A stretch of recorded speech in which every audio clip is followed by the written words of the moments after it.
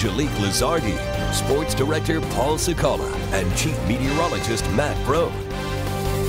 This is News 4 Tucson, live at 10. And welcome back. Well, some students are making a big difference in a tiny way for some teachers in the Vail School District.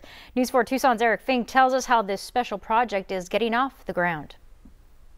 It's small, but Sydney Shar says it's cozy. She and her husband Simon moved into this 400-square-foot tiny home with their 2 dogs a year and a half ago. Sydney's an elementary school teacher here. You know, I never really had a bigger space. I went from living in the college dorms to living in a small apartment because that's what I could afford as a first-year teacher. So to have the opportunity to upgrade into a tiny house, you know, I got rid of neighbors, I got rid of, you know, constant hustle and bustle, and I got to live out in Vail, which is most important to me. I like to be a part of the Vail community. Meet the contractors of this latest design, students at Cienega High School, who celebrated their first open house with a ribbon cutting Thursday.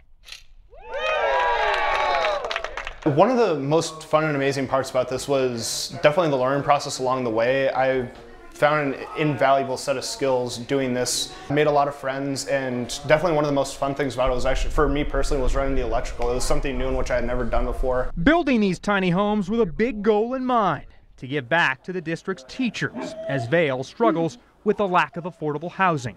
Teachers can rent this home for about $600 a month. We're 425 square miles as a school district, and we have no apartments within the school district boundaries. The first set of apartments are under construction. It is students who are building houses for teachers who are investing in them. Could you live in one of these? It's 400 square feet. Easily. I practically live in my bedroom. Now, the students spent all of last semester getting this house ready. They built the countertops, they built the shelves, and they will spend this semester getting ready to build a second house, soon to be this one's neighbor, ready to go in the spring. In Vail, I'm Eric Fink, News 4 Tucson.